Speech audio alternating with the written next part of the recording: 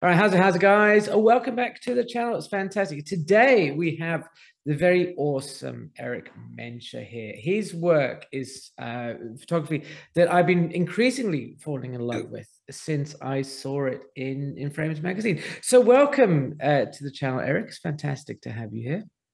Thank you so much. It's an honor. Looking through your channel, it's just incredible what you've put out there. It's like the art history class that I never took, the photography history class. Yeah. And you touch on everything that's so very important to photography. And it's Well, thank you. yeah. It's interesting, you because we'll touch onto this in a second. Obviously the art history class or photography class that you never took, but looking at your background here, it's like you were a staff photographer for the Philadelphia Inquirer. You've received many awards. You've got here the World Press Photo Picture of the Year, Best of Photojournalism. You've had fellowships, I believe, at Penn State University. It seems like there's a list of accomplishments that you have accumulated over the years. So really, kind of where did this all start? Well, I guess it started in high school, actually. I actually have given presentations, and they're called From Instamatic to iPhone. My first camera was a Kodak Instamatic. I don't know if any of your viewers will even know what that is, but to me, it's amazing because the Instamatic, in so many ways, was like the iPhone is now.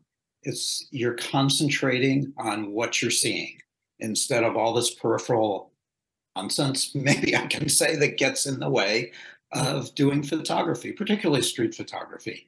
Anyway, that was in high school, and one thing led to another. I worked on my university newspaper, which was a daily newspaper, which is rare, and it gave me great experience. And then I had a succession of newspaper staff photography jobs, culminating in the job at the Philadelphia Inquirer, where I worked for over 20 years. And in the 80s, 90s, into the early 2000s, it was one of the best newspapers in the United States. We had a Sunday magazine. We had all kinds of photographic opportunities traveling the world. But as I like to say, I would cover something in Rwanda, and my first assignment back in Philadelphia for the newspaper was to go photograph cannolis in a pastry shop in South Philadelphia. So, it's the beautiful, yeah, it's the beautiful thing about newspaper photography in particular, is the breadth of the sitting down on the job for any assignment. And I poured my heart out into almost everything I did, no matter whether it was the cannoli or whether it was Rwanda. Been incredibly passionate about it ever since I first picked up that Instamatic. That is the it's I was just thinking the other day about my first experience with photography in that kind of immediate thing. I think it was a Kodak, sort of similar sort of thing. It was a big brick, and I found it was like an alchemy in seeing that image kind of just sort of grow on the little things you flicked it around, and that kind of echoes. Do you think that sort of shaped the way that you approached photography sort of subsequently? Yeah, I think a lot of different things have come into play. Wow, my education as a child, the way my parents taught me how to sort of live in the world, relationships I've had, probably most important, the relationship that I've had in my over 35 years of marriage to Cass, who's also a photographer, an amazing photographer. That's probably shaped me more than anything. However, there's also all the things that everybody looks to. I mistakenly earlier said art history course, but I meant photography history course. But on the other hand, art history is so important. I mean, it helps shape me. I love going to museums, literature, music. I mean, I listen to a Bob Dylan song and I'm inspired to go out and do photography because I'm hearing somebody who did what he did so well that I want to go out, and it inspires me to be an even better photographer. Not that it always helps, but but it's all those things that really helped shape me from the time I was very young to all those things you encounter. My experiences living on and off in Guatemala with Cass, It was a really spiritual experience, not in a religious sense, but Yeah. just that brought out something in me. I think it's some of the best work I've ever done. So many things contribute to where I am right now. So now you mentioned spiritual ideas, and here on your website, which I'll bring up in a second, the first sort of section that you have with your photography is called tradition.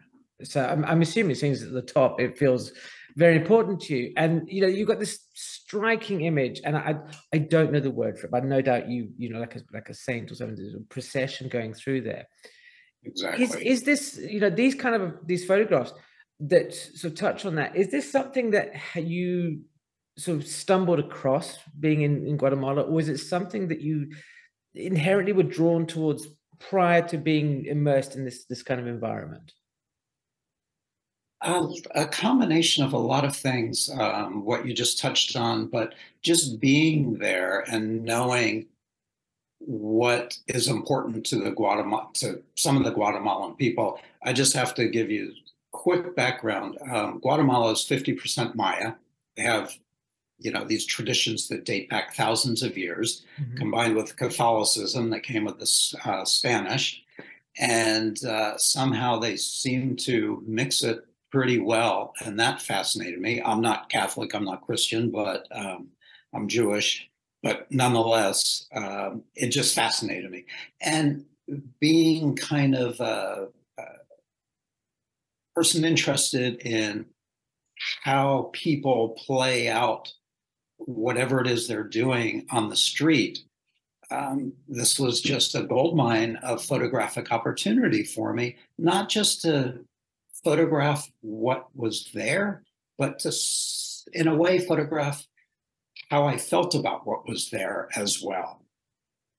It's interesting you mentioned that how you felt about the image, because often when we talk about sort of story in photography and sort of narrative, I think often people confuse it with this idea of kind of like a more like a Eugene Smith sort of thing where there has to be a story. Whereas if you're trying to communicate something, it often feels about feeling. So how do you get the way that you feel about a situation through the photograph? I was hoping you wouldn't ask that,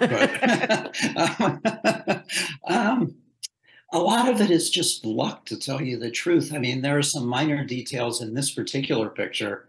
Do you mind going back Yeah, just for yeah, a yeah. second?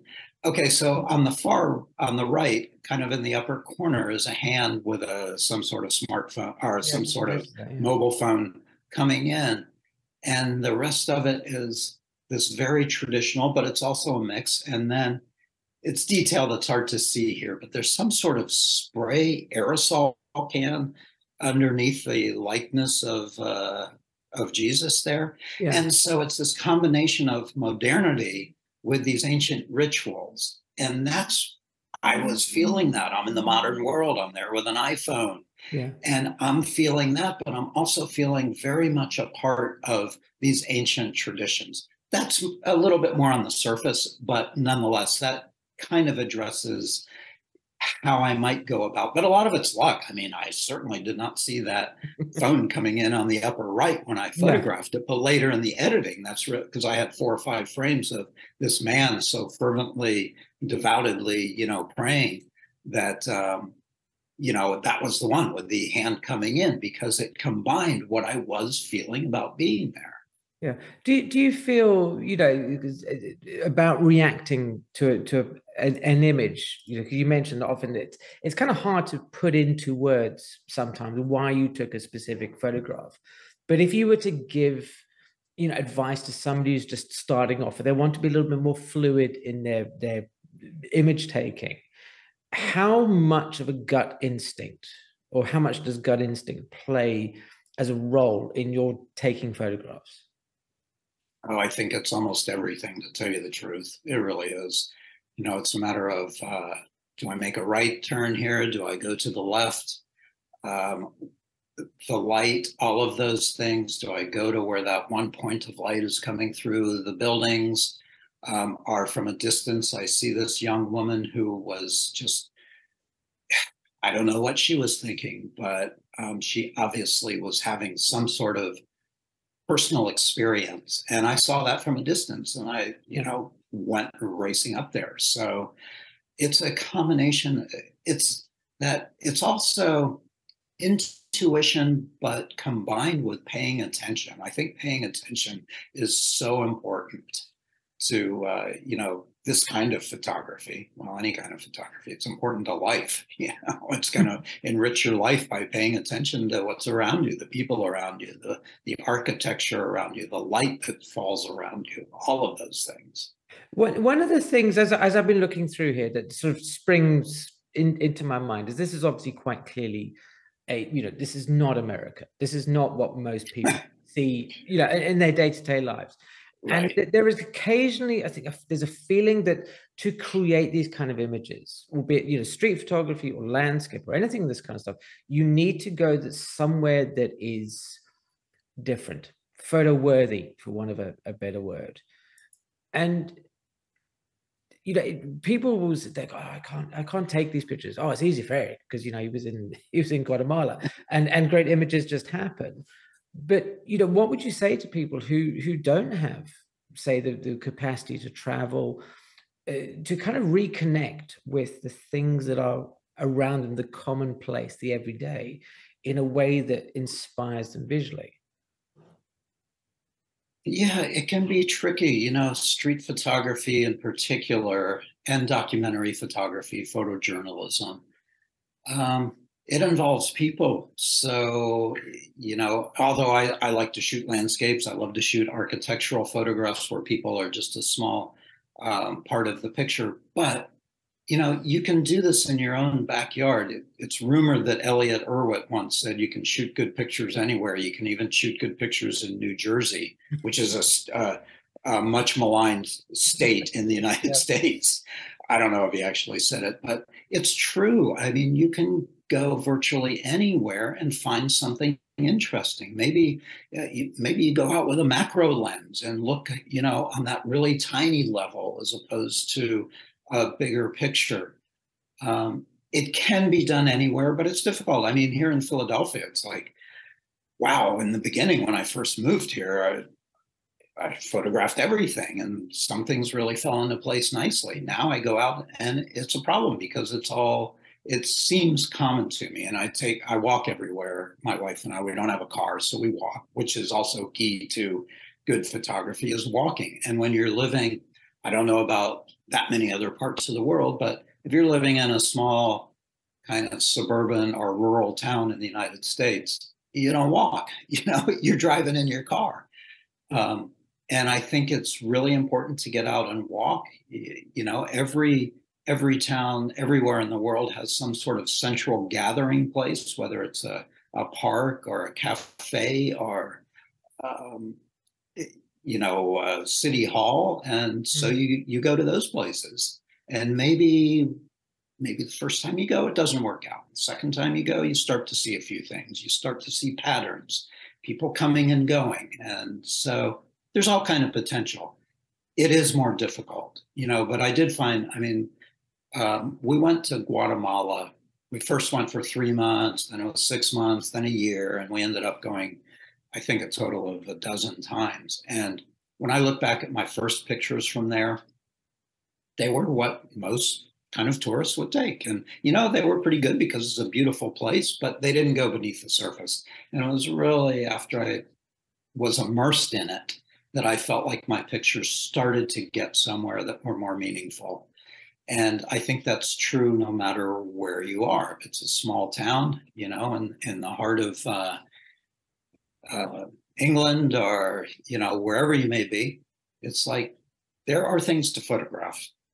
Absolutely. There's always. I'm trying. I tried to also remind myself. Just had some friends over from the States, and everything to them is new, and for me, it's kind of it's a thing. Exactly. So yeah. It is. I still what you said about going beneath the surface. Having to scratch away at that little piece there sometimes. Now, when I was looking at your photographs, I was like, wow, these are really cool, and I think it was specifically Guatemala images that I was taken, that they felt really free. And I kind of use that like although they are structured, they're put together, no doubt, with a keen eye of everything. They have that kind of fluidity that it feels like it's something a little. You're obviously a master of taking photographs, but then I researched a little bit, and I was like, wow! And you take them on an iPhone. Now I was just like, I was like, oh, that's awesome. I just love the fact that you take images on an iPhone, because I do too. And have you ever run into this thing where people go, that's not a real camera? Sure, all the time. And people, on Instagram, where I'm pretty active on Instagram. I try and post something every day. People ask all the time, was this with an iPhone? Was that with an iPhone? It's like, yeah, almost everything I post is with an iPhone. Yeah. Yeah, it obviously has a stigma attached to it. And I think that that's been kind of self-attached by the photographic community. It's like, okay, so if someone contacted me to do some big ad campaign, I'm not quite so sure an iPhone would work. On the other hand, it's how I see photographically now, since it's all I've used for over 10 years now. I haven't really used another camera. So that's what I'm comfortable with. There are quality issues, there are limitations. I mean, it's basically got the equivalent of three lenses, actually three different cameras. The one I use, the iPhone 12 Pro Max. So you don't have those zoom capabilities that other cameras have. The quality is somewhat suspect, but so what? I mean, look at the best photos look at Bresson. Have you ever been to a Bresson exhibition and you see, granted pretty early on, he's using, the Leica and slower film. And so there's movement, everything's not tack sharp. And that adds, I think, to some sort of quality, an intangible quality. So I try and take advantage of what the iPhone is and can do. There are times like here when I maybe apply a certain filtration, more not because it's an iPhone, but more because I felt it was appropriate for the subject matter, and it brought out something in the subject matter that otherwise wasn't there without that kind of muted sepia tone. It's interesting. Yeah, when I look at this one specifically, as you were talking about, classic photographers and people like Bresson, and going even further back to, sort of the David Octavius Hill sort of crowd, and those images, they have an organic quality to them. And that's something I enjoy about digital, not about film. And digital has always felt that it was becoming increasingly, for me, somewhat sterile. That it felt like you wanted everything super sharp and all the tones had to be perfect. Yeah, right. Whereas, well, obviously this particular image is digital. It feels, because that sepia nature and the wonkiness of the little thing in the background, that it has a sort of somewhat timeless quality. There's nothing here in this photograph that specifically welds this to a place or a time. And I really like that sort of rough and ready almost quality of just shooting with a camera that does have limitations. And have you found that has given you maybe like a sense of freedom, that when you're taking photographs, you just kind of go, you have limited options, so you're concentrating more on the image itself? Absolutely. And the freedom starts with the physical aspect of it, which after, God knows how many years of carrying around, big cameras, starting with, well, Nikon F3, Canon F1, big telephoto lenses. I was doing a lot of sports. It took its toll on my back. And now I have a camera that fits in my hand, fits in my pocket. And so the mobility is a really important factor to me. Again, to invoke Bresson's name, I read once where he said, I don't carry any parcels, because it could get in the way with picture taking. And well, with an iPhone, I can shoot with one hand and carry a parcel in another. So, it's like, it is so mobile and so easy to use. And is there another camera that has a screen as big as the iPhones to see, holding it out at a distance? I'm really sold on it. For me, the way I'm photographing and seeing right now. So I don't know if I answered your question now. No, it is. They are, one of the things, because I look at these and, to go back about the question about, people use an iPhone. I have a feeling that there is a case to be made that it is a tool that needs to be used, not necessarily with skill dexterity, but you kind of need to know what it's going to do. And yes, the people who complain about iPhone not being a real camera, whatever, is that they maybe are thinking about it in terms of the people who are just taking, little holiday pictures of their kids and yeah, that's a great observation. The thing is now, the latest iPhones have better picture quality than the early generation digital cameras, but that didn't stop photographers from using those early generation digital cameras, so it's like you can't use the quality as an excuse when they were using something of lesser quality years ago. It does, I remembered what your question was. It gives me a lot of freedom. When I was shooting film, I used a Leica M6 a lot. Couldn't use it for everything, but for all my personal work, that's what I was using, mainly with a 35 millimeter lens, shooting tri-X, beautiful combination, printing in my darkroom at home with the lights and larger. I mean, it didn't get any better than that.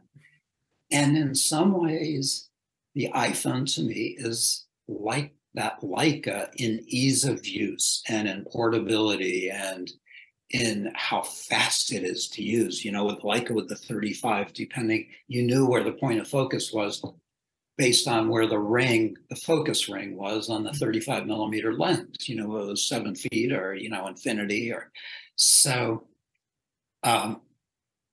And to me, the iPhone is kind of like that. I mean, obviously it's autofocus and the sensor is so tiny that everything is always sharp unless you're really close to your subject. I mean, look at even the woman on the right in this picture. She's pretty sharp. She's in focus enough.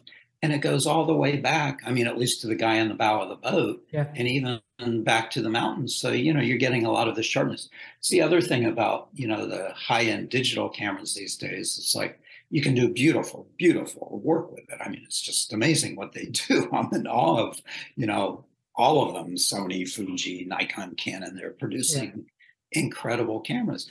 And then, so people start with like a 35 millimeter. I was using a Canon 5D, a 35 millimeter 1.4, shooting wide open. So the background's totally blown out of focus. And it was leading me to a place where photographically, it just wasn't me. I didn't care that much ultimately about, I can never pronounce it right, bokeh, whatever the word is, I like having almost everything in focus all of the time. That said, that is a limitation. If, like, say you're shooting with a Leica with a 50, 1.8 lens at dusk, it's going to give you a great look that you're not going to ever be able to get with the iPhone. Fair enough. And essentially, because, you talk about what is your process? And I'd often talk about technical processes on the channel, but I am interested because these are obviously very different to how they would come out through the camera.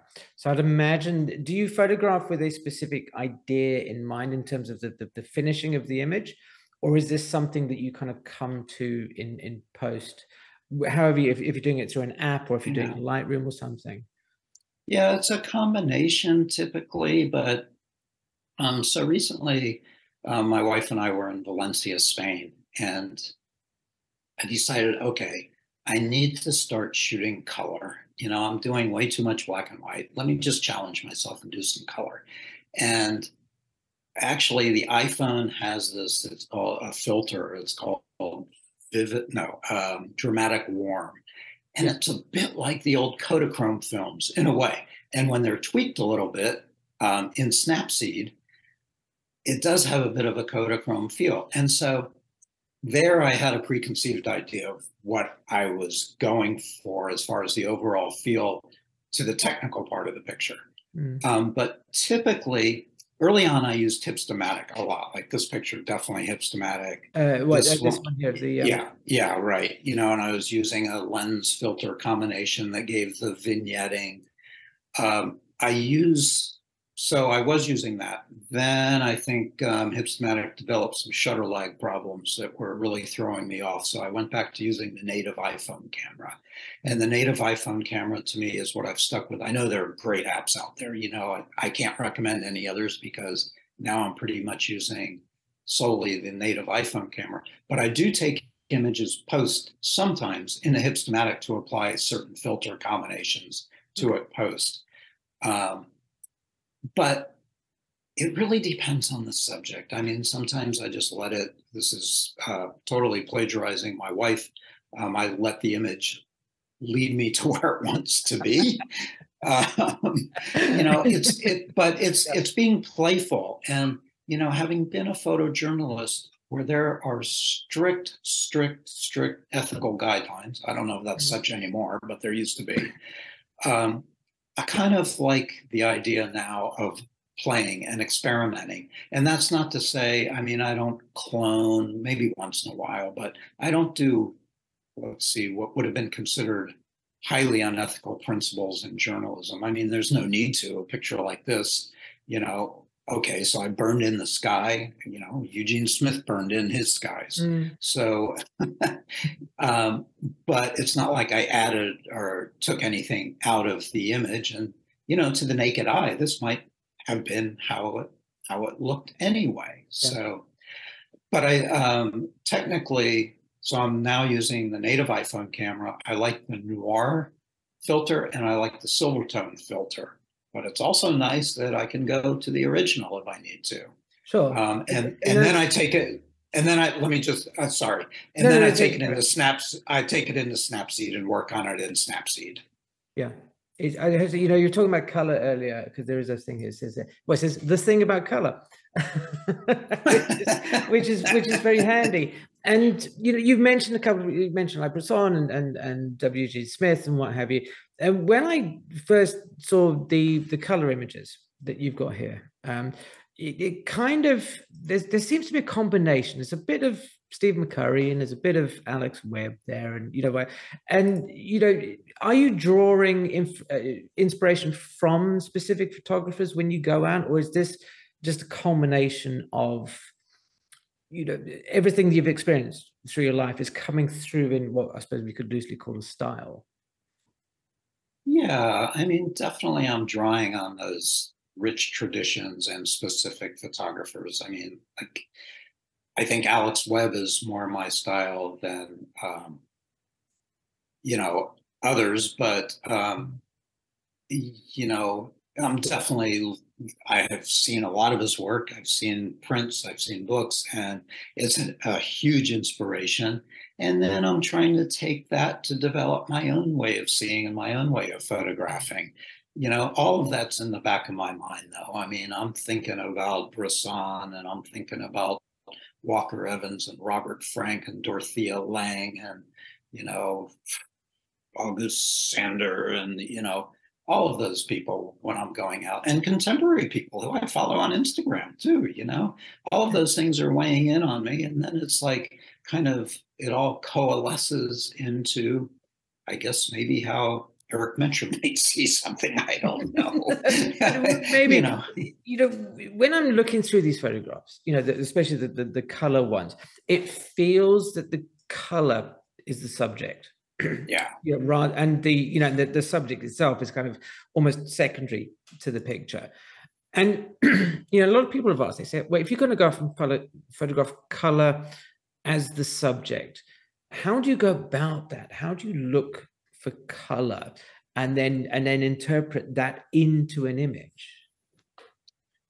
Well, I think that's where intuition comes into play, but intuition based on experience and what you've seen in the past and in painting. And a lot of that has to do with color combination. You can see bright, brilliant colors, but man, if they don't mesh together, the picture's going to be a mess. So I think an intuitive sense of color combinations are a lot of times where there are only 2 or 3 colors and not a whole mixture of them. Obviously, like in this picture where the light is falling. And then this is also a matter of understanding how any camera, how photography works, knowing that, okay, I could have exposed for the shadows here, Mm. or I could have exposed for the highlights, which I did, and still, even with the iPhone, opened up for the shadows if I wanted to. But I chose intentionally to highlight the spatial relationships and the color combinations by giving it really deep, dark areas. So, you're working with a lot of different things. One thing that's really important to me is, again, plagiarizing from somebody else, the idea of visual construction in the image, how all the pieces fall together. Obviously, that's key to, most any photograph, almost any work of art, but it's not so easy to put into practice. And that's really important to me, to try and photograph in a way where the composition makes a lot of sense. And I do like images that are chaotic as well. If I'm in a situation that feels chaotic, like this one, Yeah. it's like, boom, that has a lot of detail. Like on Instagram, it doesn't read very well at all. It just looks like a big blob, but not a big blob, but a lot of different color. But then when you start looking at each space in the picture and what the people are doing, I think, maybe it's a bit stronger image than on the initial viewing. Yeah, and that raises I an interesting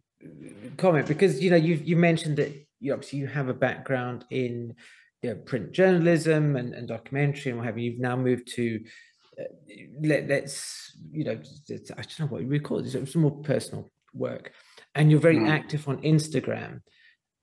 Now, if there was somebody came to you and said, "Look, Eric, I'd like to pursue this as a career. I'd like to do this kind of photography." How would you go about, suggesting people get started with that? Because as you said, often on Instagram, a lot of the images that when they're bigger, that have a lot of depth to them and interest, they just get lost in the, in that sea of small squares. So how would you stand out? How would you get going? How would you make Yeah, images? it's really tricky. One of the great things about photography, one of the things I love most about photography, is it can be so many things, from the kind of photography you practice, whether it's landscape portraiture, weddings, photojournalism, to what you're doing it for, whether it's to make a book, or, to make a friend. There are many different uses of photography. And I would say to somebody, find what it is that really appeals to your heart, and find a niche for that kind of thing. And then do it, like Elliot Erwitt again, he did a lot of commercial work, and I'm sure his commercial work was incredible, but it helped support his personal work. So there's nothing wrong with doing that. I know wedding photographers who do weddings and make a ton of money, and then they do their own personal work, and that's as important, if not more important, to them too. So I think it's finding what is closest to your heart.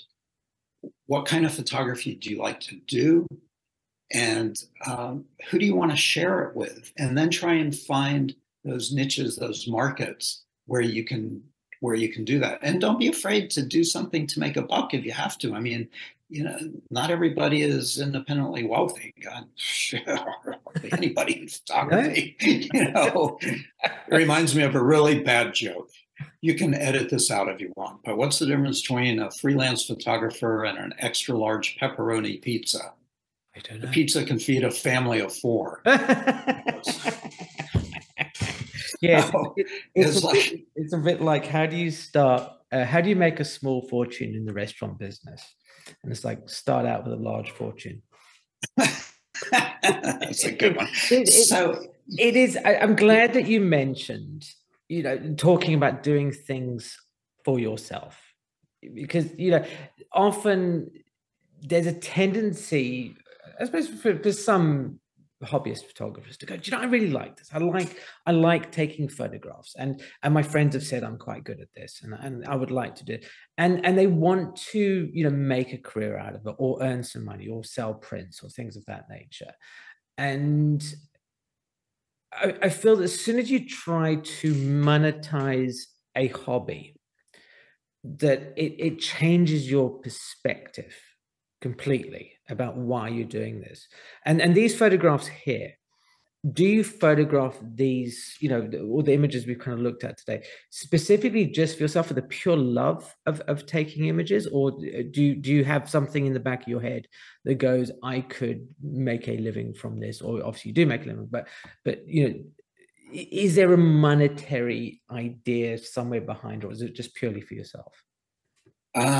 It's at this point it's purely for myself, but it wasn't obviously always this way. I mean, I guess retired as far as a financial dependence on working. Um, that doesn't mean I wouldn't work if the right thing came along. But I was really lucky as a photojournalist to have a steady income and benefits and all of those things, and do every day what I really love to do. Those jobs aren't in abundance like they used to be. However, there's some website, I can't remember what it was, maybe it's Petapixel or something like that, that occasionally has these pieces, how much the photographer made, and they show the billing and they show how they went about it. And my mind is blown by how much money some of these photographers are making.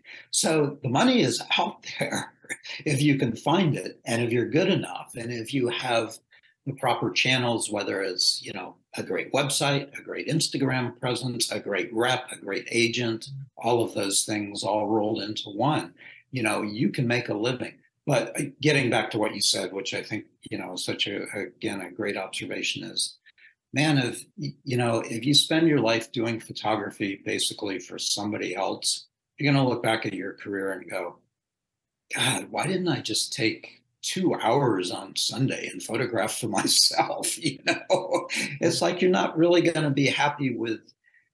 I mean, photography is a great way to can be a great way to make a living, but it's an art form. It's a creative form. We all have creative instincts, and if you don't take advantage of that, something may be missing. I don't know. I would implore everybody to work on projects for yourself. Maybe the project is, okay, what does City Hall look like at 12 o'clock on Sunday? And you go and you photograph it year round. Something as simple as that. I like the idea, I don't always follow it myself, of having two projects going on at one time. One is a long-term project, one is short-term. Gives you something to fall back on when times are lean. I don't mean financially, I mean as far as emotionally. Where am I going with my photography? It can be so challenging. It's like you just think, you throw up your hands, you see great work on Instagram, like, I just want to cry, my photography sucks. Do you ever feel that you kind of, because I'm looking at your photographs and I go, wow, I take pictures on my iPhone and I quite like the pictures that, the photographs that I end up with. But then I look at yours and I go, wow, Eric's work is just outstanding. And I feel slightly kind of like, I wish, inspired and yet kind of also a little bit deflated, maybe, because I go, wow, he's really cool. Do you ever come across that? Because if you're active on Instagram, you must see a huge amount of photography that you see people's work and you go, that's wow, that's really cool. And it makes you feel a bit odd inside. Yes and no. I try and use it as inspiration because, look, I'm not going to change the fact that other people are out there doing great work every day. That's a given. There are tremendous photographers all over the world photographing every day, and it's just a given. So, the onus is on me, if I want to keep up with that, to go out and photograph. Somebody said once something like, "You're only as good as your last photograph," and that's true to a degree. It's like, well, okay, you look through this website and you see all this stuff, and some of it's pretty decent work, and but what am I going to do today or tomorrow is every bit as important to me creatively, photographically, and I like the challenge. The other thing is, wow, I don't know how to say this without sounding like a real, say, asshole, but I've also grown as a person, and I think, you know, I used to be, really jealous and really critical of other photographers. And I feel like I've outgrown that. I feel like I said, if it's not working, it's on my shoulders. It's not because of what somebody else is doing. So Yeah. I try and use it as inspiration. I see a great picture. It's like, wow, I want to go out and make a good picture too. Not that I want to go out and make a better picture, but I want to make my own I image. think that that is a fantastic way of looking at it. You know, rather than letting you, as you said, letting that jealousy sort of just kind of stop you from creating something, which Yeah, is it took me a long time to get over that bit as it's well. tough. Yeah, it is hard. It is hard. But as we kind of like sort of bringing this around, you know, it's, I have to say, you mentioned longer term project, and I believe you have a project going with your wife at the moment about the Lincoln Highway. Do you want to just get, because I didn't see any on your website, so I'm assuming that's a project still in the works. Yeah, well, it's kind of in the past actually. Oh, okay. So, yeah. So the Lincoln Highway is the first cross-country road in the United States, Mhm. and it goes from Times Square in New York City to a park in San Francisco. And it goes through the state of Pennsylvania where we live. So we first started photographing it in Pennsylvania. A lot of places it's a 2-lane road, other places a 4-lane highway, but it goes through 730 towns and communities. And so we started photographing it. And in 2010, which was really the last time we did anything serious on it, we took 3 months and drove it both directions across the country. Mhm. And we kind of view it as a completed project. We made some self published books to send out to publishers, and there was moderate interest, but not enough interest to get it published. So and we move on to the next thing. I don't know how much time we have left, but Oh, I could go on all oh, day. okay, okay. So this might be sort of interesting to people who maybe are a little bit deeper into photography. Mm. So we've been going to Spain numerous times, but usually for 3 or 4 weeks. And then in 2010, we went to Guatemala for the first time, fell in love with it. We both did photography that we thought was, pretty good. Um, loved the people, loved the landscape, loved so much about it. But we missed Spain. So 2 years ago, in our first real trip, since the pandemic started, we went to Valencia, Spain, and I made a reservation at an Airbnb, not knowing much about Valencia at all. And then I was in a neighborhood near the beach. And then I started Googling this neighborhood. And in 1952, Robert Frank went to this neighborhood in Valencia, Yeah. spent 6 months there photographing. And I think I forget the year, 2012, Mm. finally a book of his work was published. It's called Valencia, 1952. Oh, And wow. Okay. these pictures you can see set the foundation for how he photographed the Americans. I mean, he Right. truly was like reaching for something, and he got it in Valencia. I mean, the stuff is remarkable. The book is incredible. But to us, it was just like, was it the spirit, the ghost of Robert Frank that drew us to this neighborhood? Yeah. So we were there for 3 months. We went back again, just returned about a month ago from being there another 3 months. And we actually hope to move there later this year. Oh, But wow. Okay. so that's currently Yeah. kind of a project, a loose project A at loose this project. point. That Yeah. I love those happy coincidences that you find, and you just kind of go, "Wow!"